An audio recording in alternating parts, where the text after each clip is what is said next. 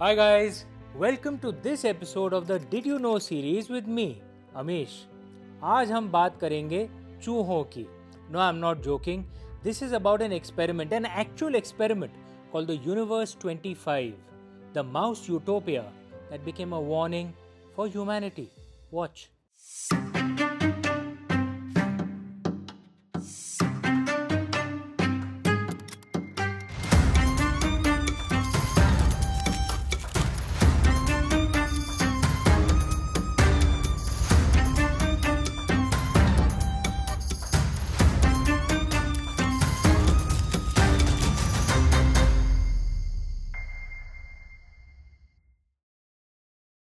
Today, I want to take you on a journey into one of the most unsettling experiments in scientific history. An experiment that began as a paradise for mice but ended as a cautionary tale for all of humanity. Let's start right at the very beginning. Always a good place to start. John B. Calhoun was an American ethologist and behavioral researcher.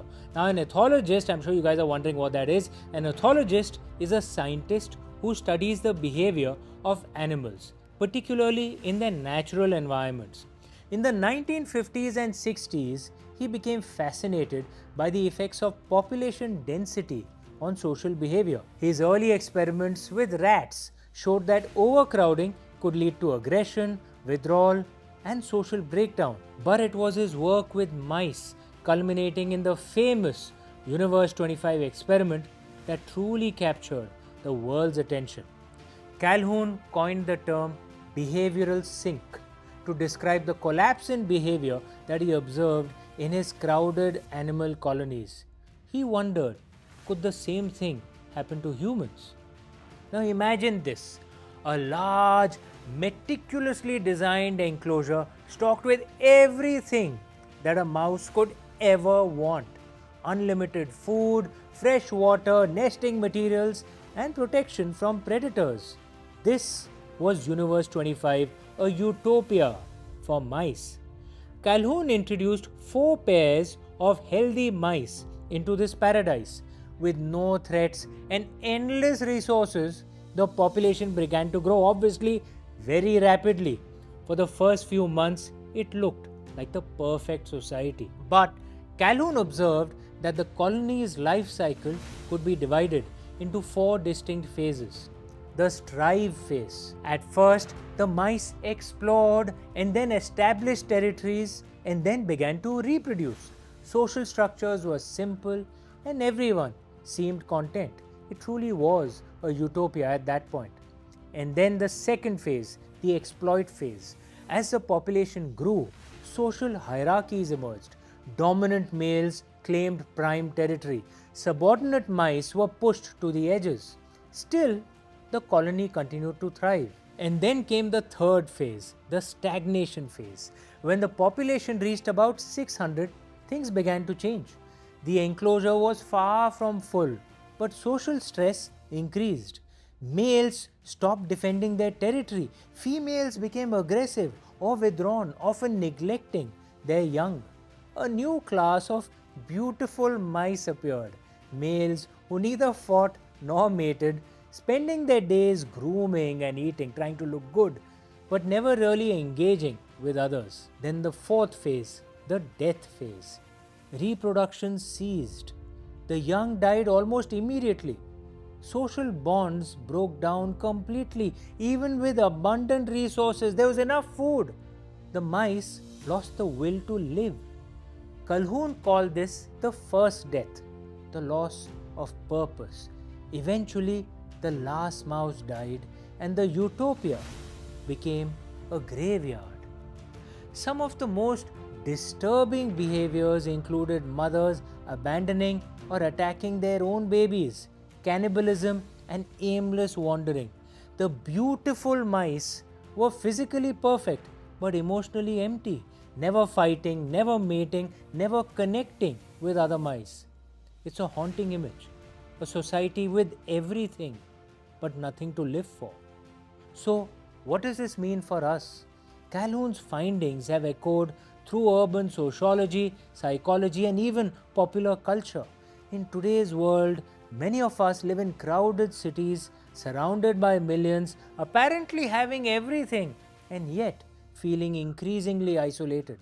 Despite being more connected digitally, studies show that urban populations often report higher rates of loneliness and anxiety. When roles in society become unclear or meaningless, people can lose their sense of identity, much like the beautiful mice.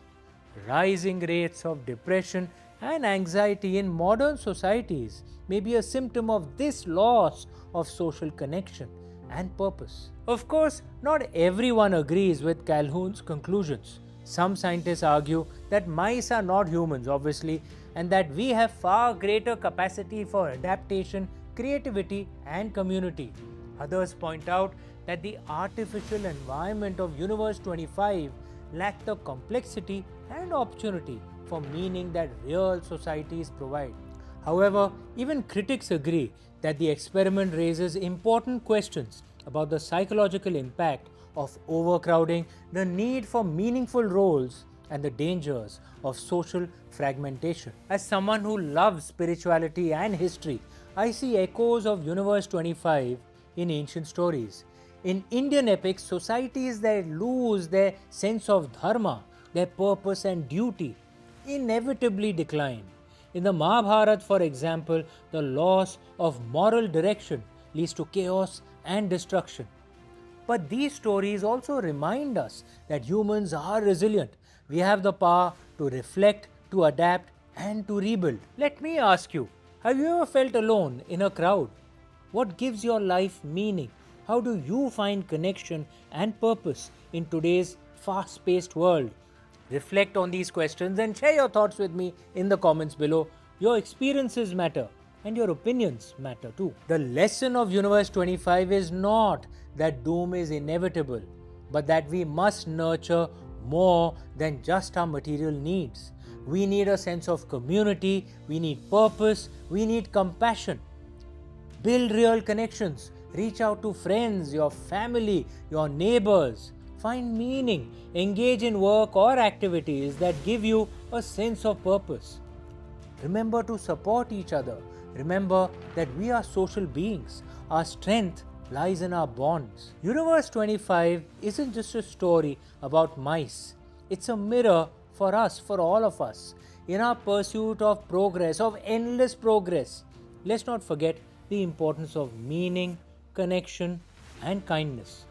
Thank you for joining me on this episode of the Did You Know series. If you found today's episode thought-provoking, please share it with friends and subscribe and like with clicking the button below, and send me your questions or stories, anything that you would like us to cover as well. Let's keep this conversation going. Until next time, remember, sometimes the greatest lessons come from the smallest creatures, even the chuhas. Lastly, perhaps some of you would be thinking that this Universe 25 experiment sounds too bizarre, and is it real? Well, we have put references in the comments to convince you otherwise. Check them out. Bye.